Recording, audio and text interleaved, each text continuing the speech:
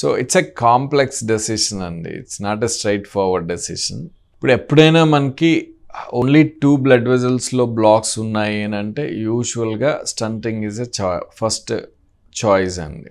But 3 వెజల్స్లో black ఉండి right, ఇంకొకటి left main coronary artery అని అంటాం, అంటే heart main vessel, left main coronary artery కూడా బ్లాక్ ఉన్నట్లయితే అప్పుడు మనకి బైపాసా స్టంటింగ్ అనేది మనం డిస్కస్ చేయాల్సి వస్తుంది.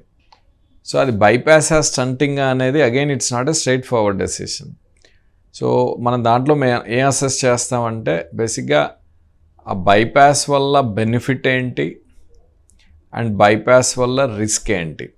ఓకే, స్టంటింగ్ వల్ల బెనిఫిట్ ఏంటి, స్టంటింగ్ వల్ల రిస్క్ ఏంటి, వీటన్నింటినీ సిస్టమాటిక్గా అనలైజ్ చేస్తాం.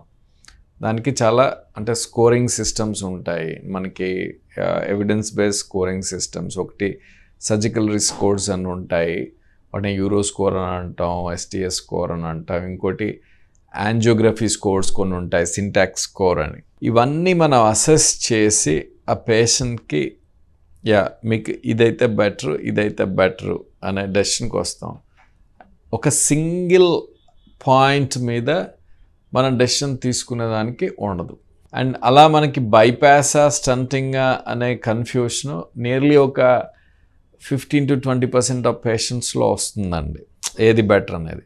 సో ఆ 15-20% ఆఫ్ పేషెంట్స్ని సిస్టమాటిక్గా అనలైజ్ చేసి కార్డియాలజిస్ట్ చూడాలి, కార్డియాక్ సర్జన్ చూడాలి, మనకి హార్ట్ టీమ్ అని ఉంటుంది మనకి.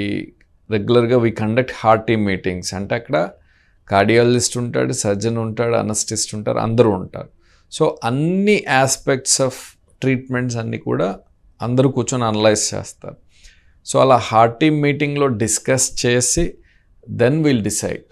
So it's not a single person decision, అంటే ఒక కార్డియాలజిస్ట్ డెసిషన్ తీసుకోవడము, ఒక కార్డియాక్ సర్జన్ డెసిషన్ తీసుకోవడం అలా జరగదు. అందరూ కూర్చొని ప్రాపర్గా డిస్కస్ చేసి లాంగ్ టర్మ్ బెనిఫిట్స్ అన్నీ, షార్ట్ టర్మ్లో రిస్క్లు అన్నీ చూసుకున్న తర్వాత డెసిషన్ తీసుకుంటాం. ఇంకో బ్యాడ్ హ్యాబిట్ ఏంటంటే ఎస్పెషల్లీ ఇండియన్ పేషెంట్స్లో కొన్నిసార్లు పేషెంట్ జస్ట్ సీడీ తీసుకొని వచ్చేసి మనకి నాకు ట్రీట్మెంట్ ఏంటని డాక్టర్ గారని అడుగుతారు. That's a very bad habit. మనకేంటంటే సో ఇండియన్ సిస్టంలో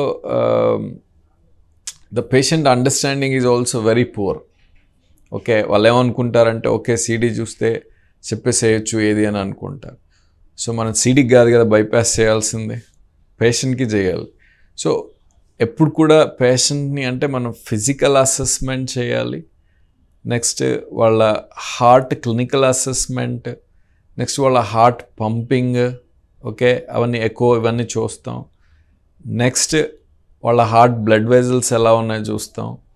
నెక్స్ట్ వాళ్ళ సర్జరీ రిస్క్ క్యాలిక్యులేట్ చేస్తాం, ఏ సర్జరీకి ఎంత రిస్క్, ఏ సర్జరీకి ఎంత బెనిఫిట్ అనేది. Then will take a decision. ఇది ఒక కాంప్రిహెన్సివ్ డెసిషన్ అండి. ఓకే, ఒక్క ఫ్యాక్టర్ని బట్టి మనం డెసిషన్ తీసుకోకూడదు, తీసుకుంటే అవి ఎప్పుడు కూడా సరిగ్గా పనిచేయవు.